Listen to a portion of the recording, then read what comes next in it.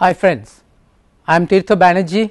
I am from Pidilite Industries, and Pidilite Industries has started with a new initiative with the Dr. Fixit Institute of Structural Protection and Rehabilitation. So, this is a not for profit knowledge center. I am here today to give you a presentation on the advancements in waterproofing materials. Let us start with the presentation straight away, so that we can come to know about the various kinds of systems and where from the history of the waterproofing starts in and the chronology of waterproofing starts in. So, let us talk about the advancements in waterproofing materials. Well, I will talk about initially a little bit on the history of the waterproofing. Waterproofing is not a subject which we are talking today. Okay, waterproofing is a subject which is talking from a far beyond time. And if you see on the history, it is basically the human civilization as it started, their basic aim was this protection. I look for a protection, I look for a protection from the natural elements. So, that was the main thing. And then slowly by slowly, from the Stone Age, if you start that, initially man used the caves to protect himself from the elements of the nature. Then after the cave age has gone back, then we have come to the natural materials like thatch roofs, which were started using in the, as for the rainwater protection. The history goes on. Then we are coming to the more durability. We are looking for the kind of structures which will be durable for quite a long time, and this moves away to the from the thatch roofs to the tile roof structures. History has on going on. We come to the modern age and modern architecture. The period of the modern architecture has started around 1750, and due to some economic pressure and industrial development at that situations, and at the same time as the RCC came into play, new methods and materials of constructions were started developing. New methods, new materials, new kind of designing, new kind of construction procedures, all comes into that. At the same time, when you look at the structures made from these kind of new materials, the waterproofing takes a complete different shape. Waterproofing takes a complete different definition. So, new different kind of protection measures came into the pictures. The first material which we are using for the waterproofing was the natural material. It was the natural bitumen, because bitumen was abundantly used, bitumen was abundantly there in the earth, and then in the western countries they have started with the natural bitumen around waterproofing from the 1800 AD, and this bitumen, if you can see about the little bit on the history of the bitumen, if you go back, Romans used to use this bitumen for the protection of the boats and the ships from the down. And the same thing has been used in the buildings. They have started to protect the buildings from the underground portions from the bitumens, and slow by slow bitumen has been modified with different kinds of fillers like sands and others. Then the reinforcements, like different kinds of reinforcements like jute, straw and other rag, felt and those man-made materials come into the picture.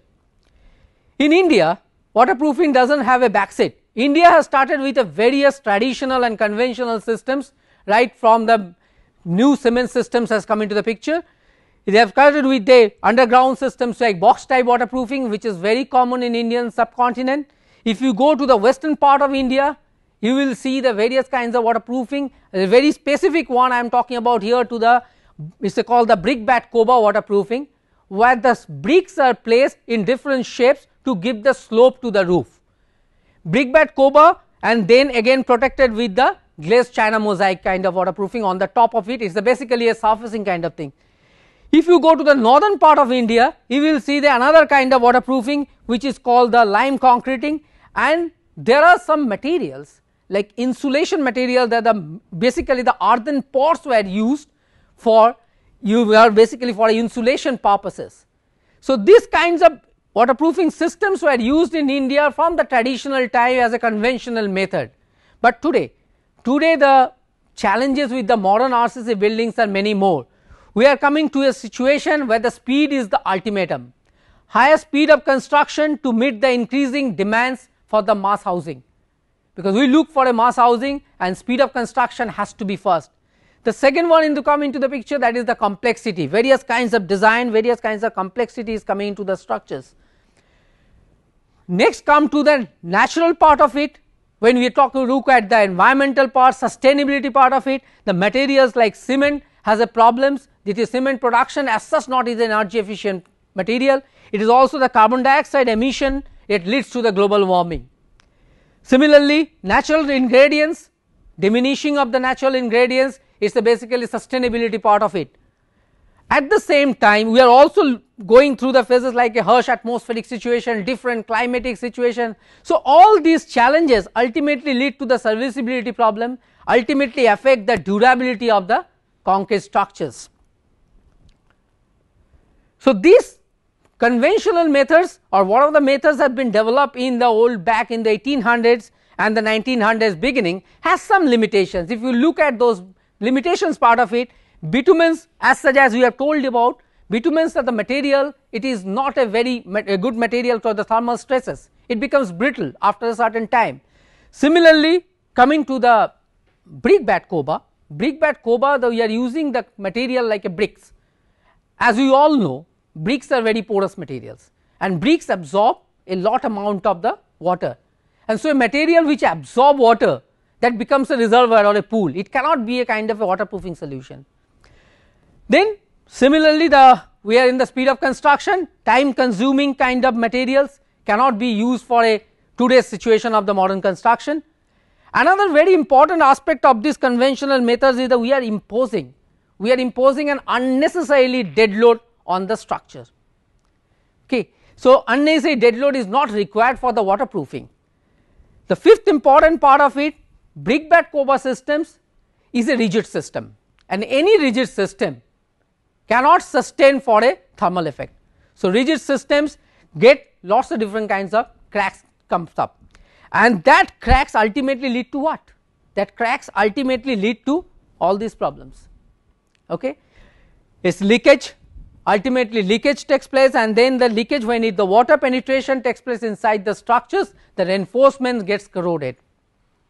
As the reinforcement gets corroded, there is a spalling takes place, then spalling leads to the damage, and ultimately we see a collapse of a structure. So, it is a phenomenal changes only with the movement of moisture inside the structure. So, just imagine the waterproofing is not a subject what we think today. Waterproofing is a subject, it is not for the decorative item, waterproofing is required for various purposes. So, why we need waterproofing? If we look at this question, there are the structural issues, as I have already told about that. Ingress of moisture leads to all these problems and ultimately to the damage of the structure, durability of the structures. Coming to the next is the aesthetic part of it.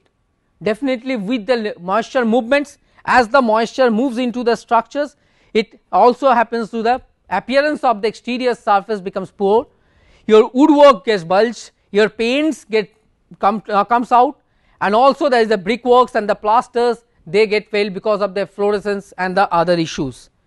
Third very important issue is the health. Definitely in a moist environment, if we sit for a longer time, we will not feel good. So, health hazards is another issue on the need of the waterproofing. And why do we need it? If we look at a building structures, it is not only the above grade structures, it is also in the subgrade structures. In every sections of the building requires the waterproofing, right from the roofs, podiums to the wet areas, elevations, even if for the basements and foundations, underground tanks, swimming pools, industrial cellars and the sunken floors. Now, let us talk about some basics of waterproofing. While you talk about the waterproofing, need to know about the waterproofing, I give you some basics. We use three terms in waterproof normally when the moisture gets movement into the structures. What are the three terms normally? One is the leakage, one is the seepage and one is the dampness. These three terms are different. You know how? These three terms are different, basically they belong to the quantum of the flow, quantum flow of water, magnitude of the water inputs. When it is leakage, leakage means a continuous flow of water takes place.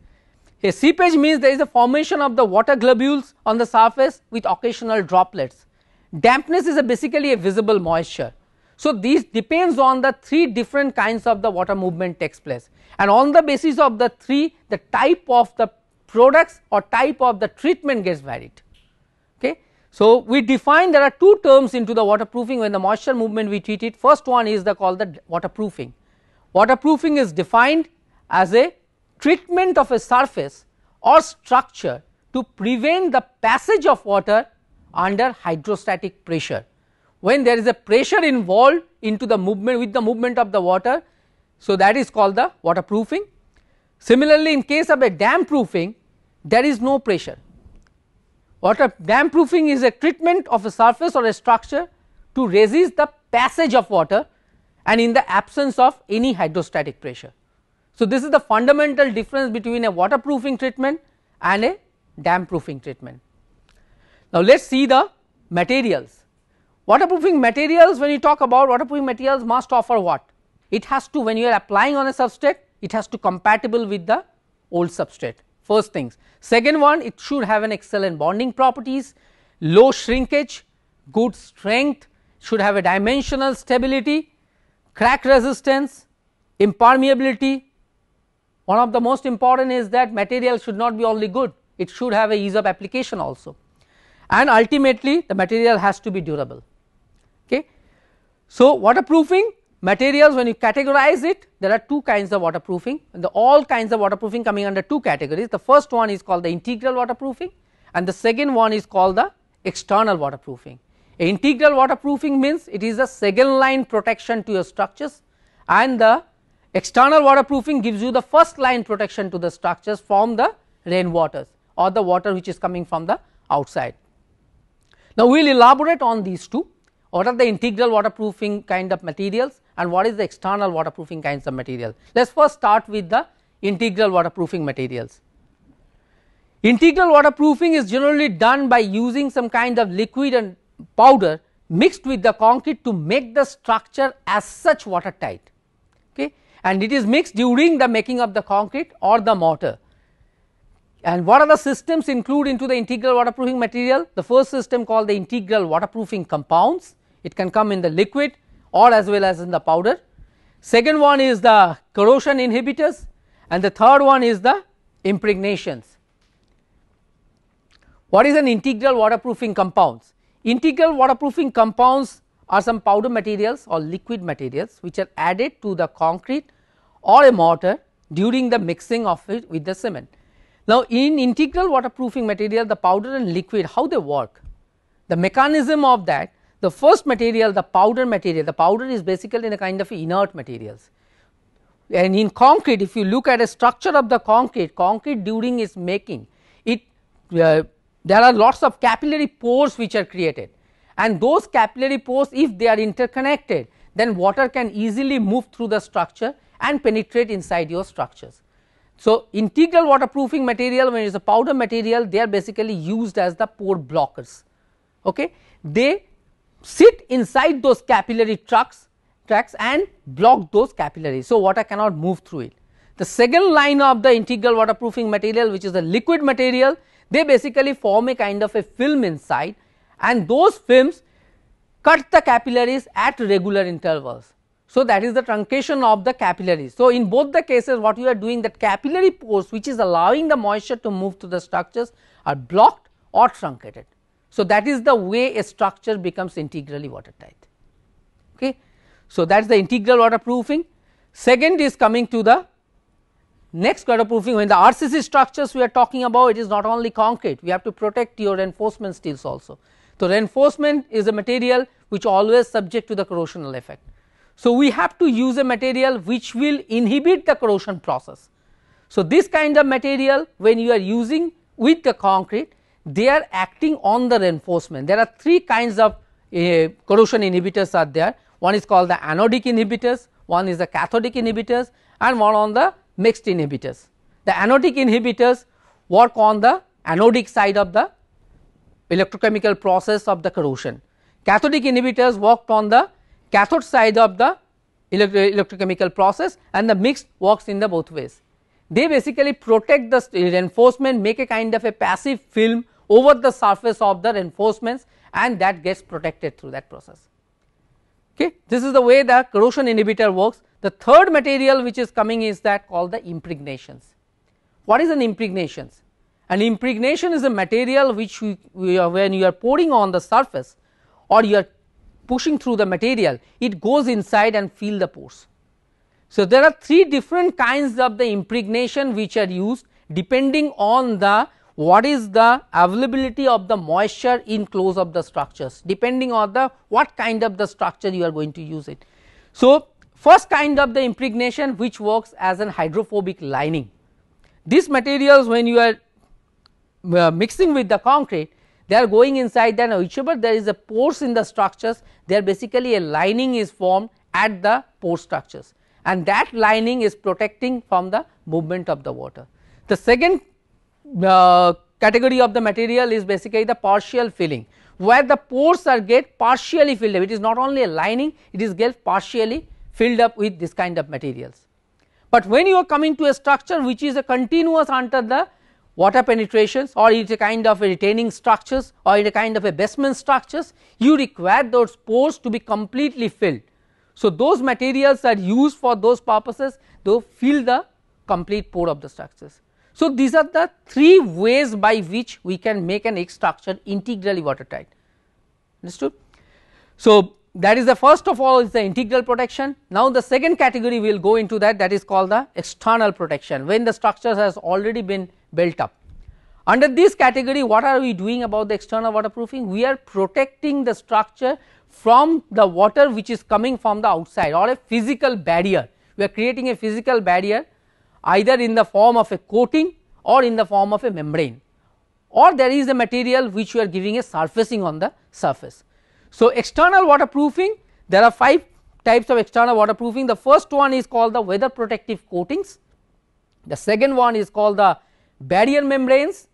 In barrier membranes there are 2 types, one is called the prefabricated membranes, one is called the liquid applied membranes. Third category is called the joint sealing compounds for expansion and the construction joints. The fourth material is the surfacing material, and the fifth one is the injection grouts. Now, we will elaborate each of this material and the applications part of it. Let us first look at the weather protective coatings. There are the various kinds of weather protective coatings which are used for the concrete or the masonry surfaces. The first one which is coming is called the primer or a bond sealer. So, this kind of primers are used for to protect your actual substrate from the blocking the sealing the basically the pores of the actual substrate, okay. And also the primer makes a bonding with the actual coating with the substrate. There is a first thing. So, primer is a very important material before you apply the actual waterproofing coating. Second category is coming is called the water repellent. This material does not allow the movement of the water through it. So, when the water comes on it, water forms a kind of a droplet. So, where you have to use this kind of material, water repellent? Water repellent kind of material we have to use in a kind of a facades. If we are doing on architectural facades, brick facades are kind of things we have to use, we have to protect the structures as well as we have to keep the interior structure design also the similar. So, architectural finishes has to look good. So, there we have to use the water repellent for the external walls. Third category is coming for the external coating.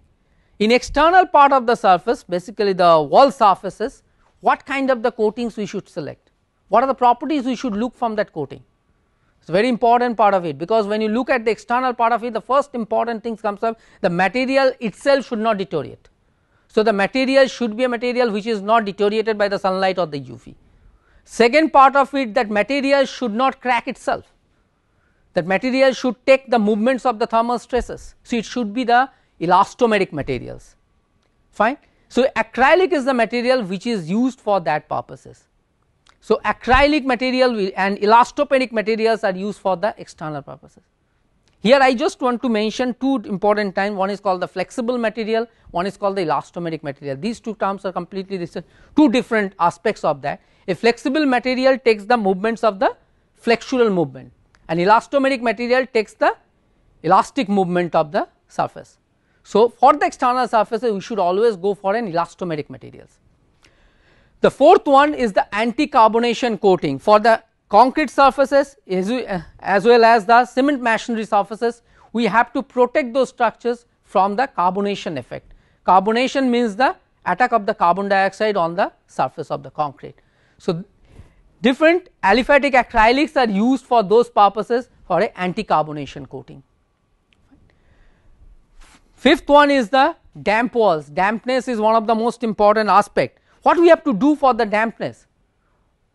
Dampness is what? As I have told you earlier, dampness is basically a kind of a moisture which is present over there, and wants to come out. Okay. So, we have to use a material which will allow that moisture to go out. So, which will allow that moisture to move through it. We cannot use any kind of material which will make a barrier at that spot. A normal paint will make a kind of a barrier that will not allow that moisture to go out. Okay. So, we have to use a material which has to allow that moisture to go out as a vapor. So, that is why the water based epoxy materials are used for the damp proofing. Okay. And why the water based epoxies are used for those purposes? Water based epoxies are used basically you can apply directly on the damp surface. Second thing is that why the epoxies have been used, if you are going to use on the treatment plants. So, you can use a kind of a chemical resistant kind of coating for this. Fifth one is the polyurethane coating, single component polyurethane coating. These have been developed through as a roof coating. Then polymer modified cementitious coating, the last category, this is a flexible coming under the flexible category. These kind of materials are used for the sunken portions, okay, like our wash areas, bathroom, toilets, those areas we have to use these kind of materials. Now, let us talk about waterproofing weather protective coating, how the history chronology comes up. In around 1945 to 1955, bitumen emulsion has come into place with different kinds of bitumen emulsion of the SBR and the acrylic emulsion for the waterproofing. In 1970 came the cement based coatings using acrylics, acrylic emulsions, styrene butadiene, unsaturated polyesters, they come into the picture. In 1982 came the polyurethane 2 component coating for the long term solution for the leakages. Years passed by, in 1983 came the unsaturated polyester based roof coating materials.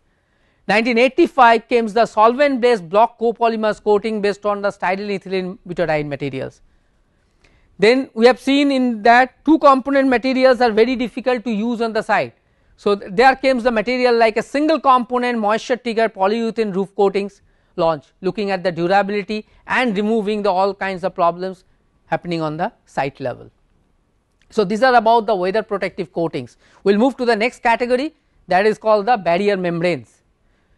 The barrier membranes, these are the material which is next step above the your coatings, where you have to use a barrier membranes. There are 2 categories of barrier membranes again here. One barrier membranes comes as a preformed membrane. Second category comes as a liquid, when you apply it, it forms a membrane. We categorize a membrane where the minimum thickness of the material should be 1 mm.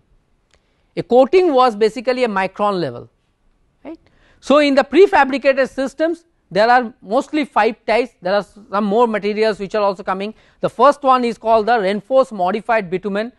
Bitumen is modified with 2 different kinds of polymers, one is called the atactic polypropylene, that is APP, another is called the styrene butadiene styrene, okay, SBS modified. So, bitumen is modified to increase its melting point, because bitumen is a material which was melting due to the thermal stresses. Okay. Now, why that these 2 compounds, different 2 compounds are used where APP modified bitumen has to be used? APP modified bitumen has to be used in the tropical atmosphere where the temperature of the climatic temperature is more than 5 degree, and where the climatic temperature is below 5 degree you have to use a material called the SBS modified bitumen. Okay. EPDM rubber, EPDM stands for ethylene propylene diene monomer. Okay, it is a synthetic rubber systems which has comes into that, used as a very highly chemical resistant materials, and the longevity wise EPDM rubber materials is a very highly elastomeric material, or a longevity if you see it lasted more than 20 to 30 years. Then there are various other materials also, thermoplastic polyolefins are available like TPOs, then polyvinyl chloride membranes are available, HDP membranes are available, these are coming under all the prefabricated membrane system. In the liquid applied membrane systems you have different categories, I have mentioned here the just 5, there are so many varieties are available. First one is called the polymer modified cementitious systems, their fiber incorporated water based acrylics, okay, which kind of material I will show you the application part of that. Polymer modified bitumen emulsions, polyurethane systems, and also the polyurea kind of systems which has come into the pictures. So, let us see where the applications of the barrier membranes. Before that we will talk about a little bit on the application part. These barrier membranes can be applied by a self adhesion kind of material. You can see here that it is on the retaining wall, it is just a self adhesive and it is pasted over here. It can be applied as a torch on application, can be heated up and adhere to the surface. It can be a liquid sprayed, liquid is sprayed through the materials. This is a spray application which is going on, and this is during the casting itself the membrane has been placed into the position. Okay. So, different applications of the membranes takes place. Again a historical chronology for your interest. In 1960 the EPDM membranes launched into the market. Okay. Then 1968 your PVC comes into, PVC geomembranes comes into pictures, launched as an alternative to the horseplay applied baseball membrane. TPO thermoplastic polyolefin membrane first introduced in the Europe, and then that was talking, and that they were telling it like a flexible polyolefins kind of material. Then when it is going to the US, and they call it thermoplastic polyolefin, that the actual material is the thermoplastic polyolefins. In the early 90s it has come into. Now where are the applications? The prefabricated membrane systems are applied in various areas. First area is called the roofs and the exposed areas. When you have the rainfall is more than average level, you should use a kind of a membrane systems on the top of the roof, fine. So we have overseen here there are single layer membrane systems. Okay. This is applied, this is the base slab, over that this is your geotextile membrane, then your primer comes up and then your membrane comes up. This is a kind of a sand membranes over here, this is a single layer membrane, and over the membrane if you see it has gone from the base slab to the parapet wall, and here what you are seeing, this is called the flashing. Aluminium flashing is used as a drip mold, and on the top of the aluminium flashing this gap is filled up with a kind of a sealant, either a polysulfide sealants or a polyurethane kind of sealants. So that is the specification. Similarly the single layer, if it is you require a more durable or the rainfall is too high, you can go with a double layer protection of the similar materials. Similarly this is the roof application, it has also can be used for the roof gardens. Okay. In case of the roof gardens you can either use without insulation also. So similarly it is the membrane, then over the membrane you are coming with a protection screed of concrete, and then your all root barriers and other materials are coming and vegetation medium. And when you are having a with insulation, you can see here this yellow color. So this is the insulation systems which are provided in between. So this is for the roof gardens. Similarly we go to the basements. The basements, again in the basement there are two categories, shallow basements and the deep basement. Normally with a shallow basement we go to a liquid applied membranes. In deep basement we go into the prefabricated membrane systems. I first show you here is the deep basement, where the deep basements has been applied is over here. This is on the base slab and then the rafts are fabricated, and this is the external side of the basement. Okay. Similarly this is again what the waterproofing of the shallow basement with a self adhesive bitumen membrane system.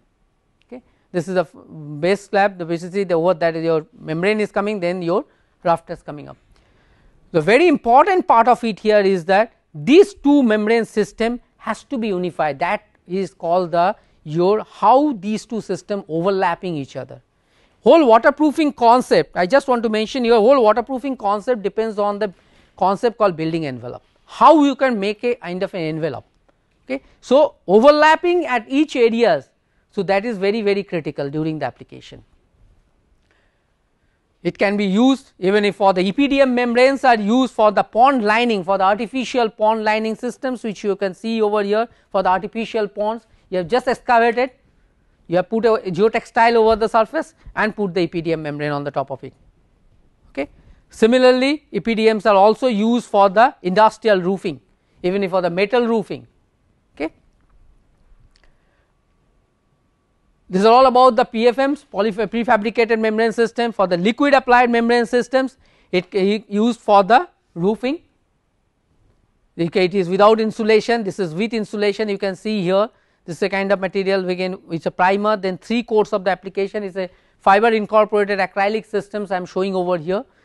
This material, this I have shown on the flat roofs and this is shown on the slope roofs. Even if on the slope roofs you can apply on that with the tiles. Bitumen emulsions, it can also be applied, bitumen emulsion for the shallow basements you can apply, also the bitumen emulsions can be applied for the flat roofs. basically for the industrial areas. So, those areas to be done with the liquid applied membrane systems. Now, these are the barrier membranes. Next category is called the for the materials for the construction joints. Construction joints are unavoidable in any construction because you have to go in the lift by lift. So, in the construction joints are created, specifically the problem created in the retaining wall portions or the retaining surfaces in the water bodies. So, there we have to protect the construction joints. What we normally use conventionally normally use the PVC water stops. You can see this blue color, this is called the PVC water stops, okay, with the ridges, and when the first lift of the concrete is placed and the PVC water stops is placed and the second layer of the concrete comes on that. But PVC water stops has a problem, there has a limitation that PVC never bonds to the concrete, and that allows the water again to pass through the in between layer of the PVC and the concrete, fine. That has been, now there is a new system which has come out, that is called the expanding hydrophilic water stops, okay. This is a butyl rubber based systems. This material comes as a 20 mm by 20 mm strips. You can see in the inside pictures, this is the 20 mm by 20 mm strips. It can be applied on the surface vertically even if horizontally, and then you place the concrete. As the concrete shrinks in the process setting, it expands and it fills that portion. That is the way a hydrophilic water stops work. In expansion joints, you have various materials, polysulfide sealants, which are used for the different, even for the runways, buildings, expansion joint treatments, even for the swimming pools it has been used for the polysulfide sealants.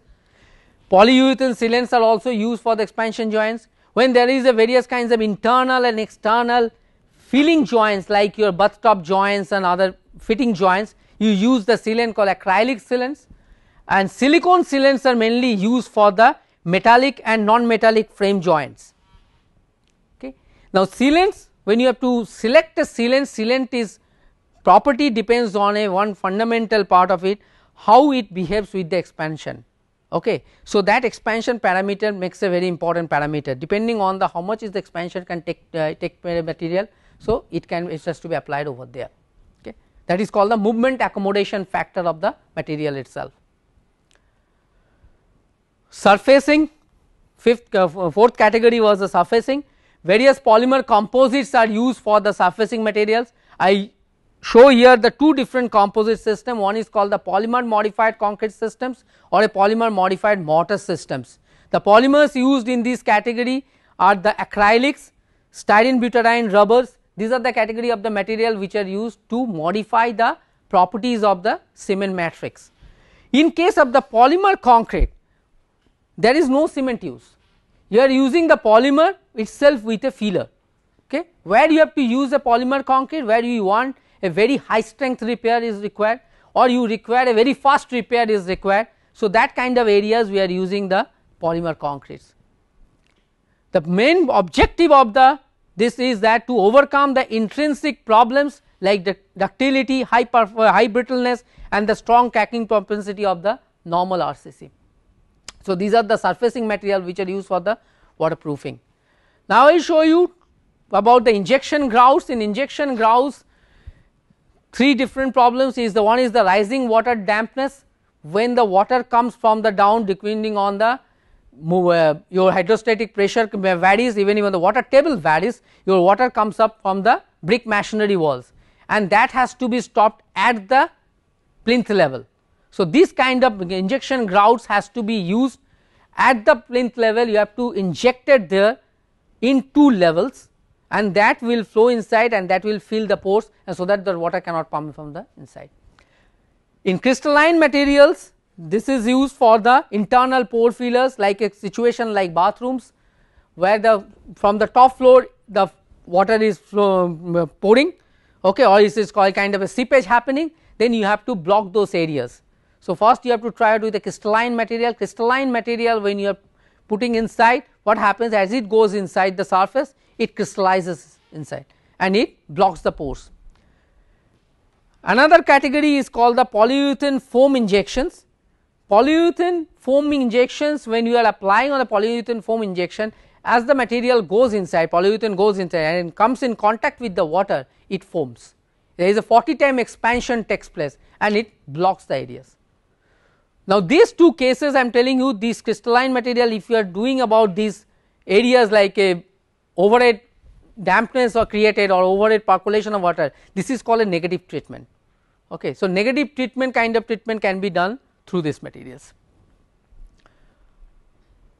Injection also used for the pore fillers, various resin based injection systems are used for that, low viscous epoxy injections, polyurethane injection. Even if for the areas where it is a underwater situation, you have to use a moisture insensitive epoxy injections for the underwater applications. Cementitious injections, ultra fine ready to use cement injection systems are available, which can be applied in the concrete structure to fill the pores in between the cements. Okay. So, these are coming under the when you have a poorly compacted concrete or the water is coming from the structure. I will show you here two areas of the buildings with the materials. I will show you one very important area of a building is the wet areas, because in the wet areas like bathroom, toilets, kitchens, other areas we use a lots of water. Other areas water is coming from outside, here we are using water on our own, okay, deliberately putting the water. So, this requires a very extensive way of the waterproofing. What are the areas in a bathroom are very critical? First critical area is the piping. First critical area is the piping, the pipe joints and the nani trap joints. So, this has to be first filled up. So, I have shown you have to fill the nani trap joints areas with a kind of a free flow grout, non shrink grout systems, so that there is no leakage or seepage happens from that place. In the pipe joints portion, when the concealed pipes goes up joint, you have to use a kind of a double sided tape over there, so that that joints does not leak. Okay, if there is, that is the protection taken place. In waterproofing for the base slab as well as on the vertical portion, okay, there are various options available. It can be polymer modified cementitious coating, it can be rubber based, polyurethane, bituminous, various kinds of systems are used. In tiling and the sanitary, tiling should not be done with a normal cement. Why should not use a normal cement? Because cement is a material which shrinks. Okay. So, you have to use a non-shrink kind of material, watertight material, that is why ready to use cementitious tile adhesive should be used, and tile grout should be used to fill up the joints in between two tiles. I am showing you a small diagram of the bathroom or bathroom where a sketch has been given for where which material should be used. If you can see here each and every material where to be used, how to be used, it has been given into this picture very clearly demonstration. It is the tile adhesive segment, this is the one is the vertical area how to use the waterproofing coating, this is the base areas where to use the waterproofing coating, this is the pipe joints areas where the tape has to be applied, this is the area where to be grouted, these are the areas fittings areas the sealant has to be filled up. So, each and every section of a bathroom has been taken care of, it is a complete bathroom package it is called. The last one is that water tanks.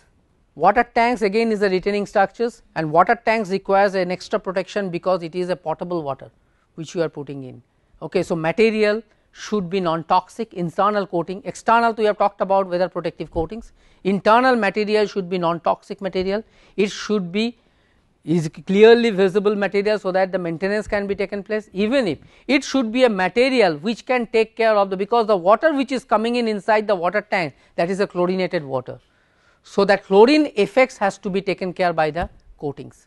Okay. So, this is the way a waterproofing takes place in a bathroom, and all the joints and the areas has to be grouted, and this shown over here. Now, this is all about the materials of the different waterproofing systems, but what materials will not solve the purpose until and unless you go with the proper specifications, until and unless we go with the proper applications, because most of the cases if you go on a globally, and statistics has been taken, around 99% of the waterproofing failures which is happened because of these problems. One is the human installation, second is the wrong system specified in the place for the service period, third is the preparatory work was not proper, the fourth one was the incompatibility of the materials. Okay.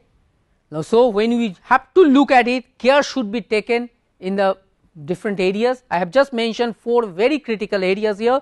First one is the slope. No waterproofing material can work either unless your substrate slope is perfect. So, slope of the substrate should be adequate so that it allows the movement of the water to take place.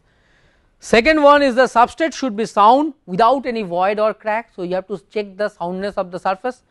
Substrate moisture should be within the specification limit, and no loose particle or impurity should be present which can debond the material. Okay.